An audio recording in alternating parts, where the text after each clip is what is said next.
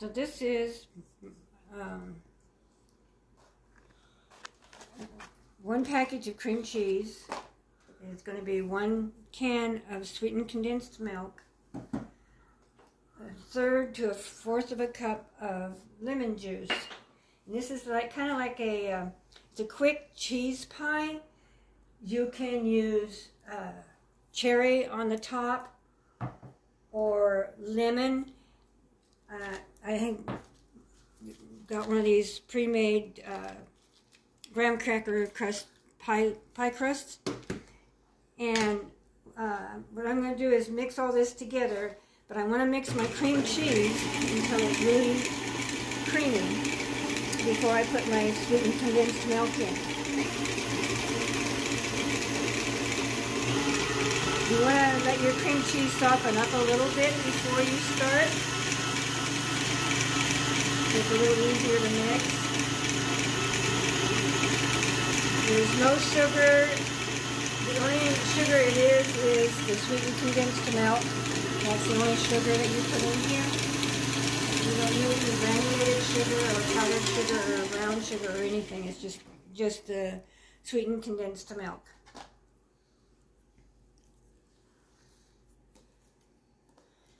This is really a simple and quick pie to make, especially like if you're going to have friends coming over unexpectedly.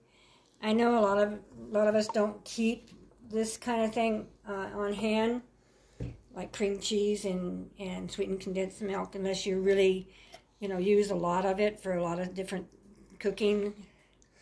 You can also use the sweetened condensed milk to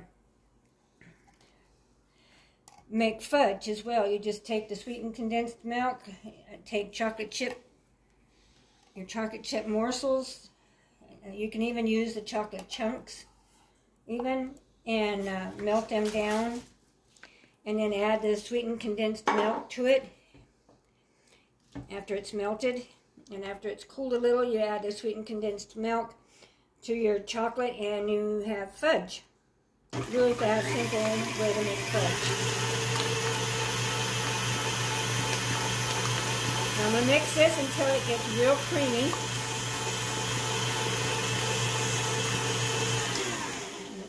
Clean the sides off periodically. I like this mixer. This is a great mixer. Haven't we had this since I was a baby? I've had this mixer like forever. I think the last one I had I gave to my other daughter, and I think this is one I bought about 20 years ago, I think. But yeah, these are great mixers.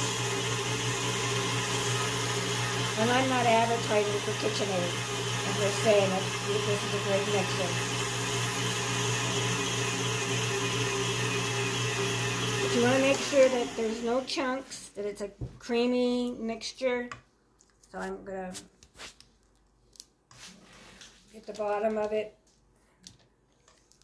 mix it up really good.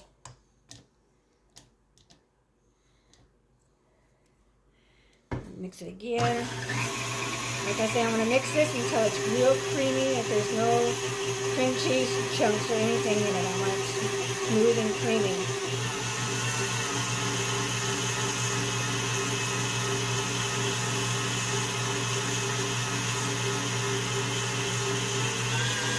You can also put this is a very rich mixture. It's very sweet, very rich.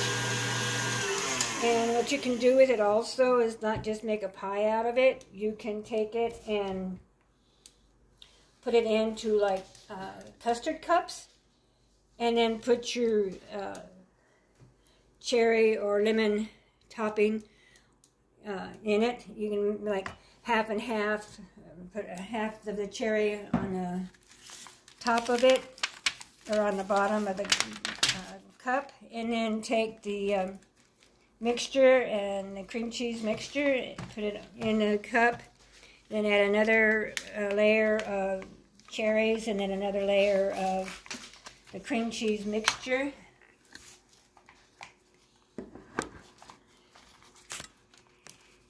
And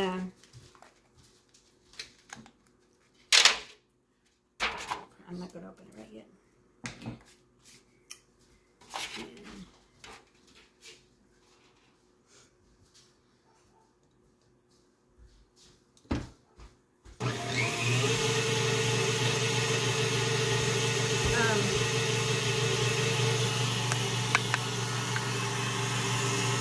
So now that I have it pretty much creamy, I am going to add my lemon juice.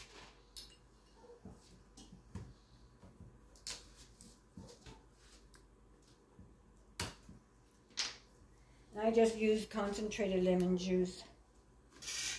This is 1/4 of a cup, and I'm going to add just a little more than 1/4 of a cup.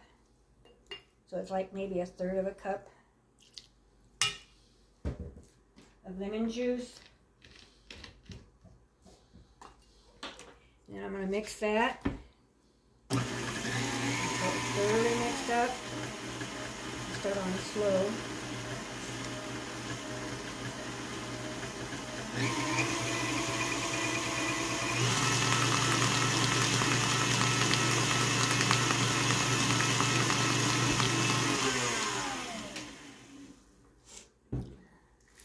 Scrape the sides.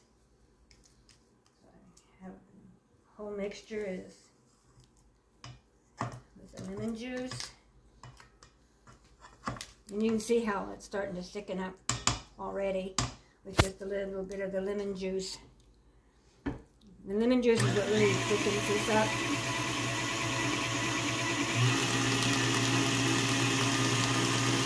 And there's probably more in here than what will fill this pie pan, so there's going to be some left over. That's why I say you can always take it and put it in in like some dessert cups, and you can use any pie filling that you want, how you feel that you know. The two we like the best is the lemon and the cherry, but you can use whatever pie topping you want. This is what it looks like. So I'm going to pour this into here. If I don't lose my grip. I have bad shoulders, so sometimes I lose my grip. My hands just open up for no reason. Now you want to leave a little bit space on top so you can put your pie filling on top.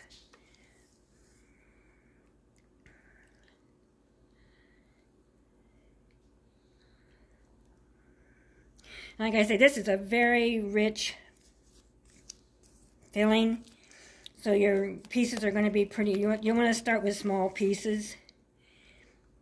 I mean, you can always have seconds, or thirds, or fourths, but it is very rich. And then I'm going to put this in the fridge and let it sit in the fridge for about an hour, and then I'll put my topping on.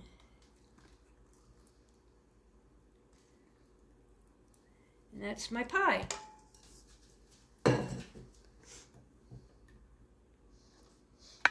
As well. And then I'll put it in the fridge. Or like I say, about an hour, maybe 2. It all depends on, you know, when you're busy cooking a lot of other stuff. You know, I would cook this, like make this the first thing you make. And then you can set it in the fridge and then let it sit most of the day. And then in the evening, when you get ready to serve your dessert, you can put your pie filling on top, because this is just pie filling. And it doesn't need to be cooked. It's already been cooked and everything. It's got already thick. And you can put that on top of your pie. And then if you want, you can put a little whipped cream on top of that and serve it to your guests. So please subscribe. Please make a comment. Push the like button push the notification bell, and we will catch you on the flip side. Merry Christmas.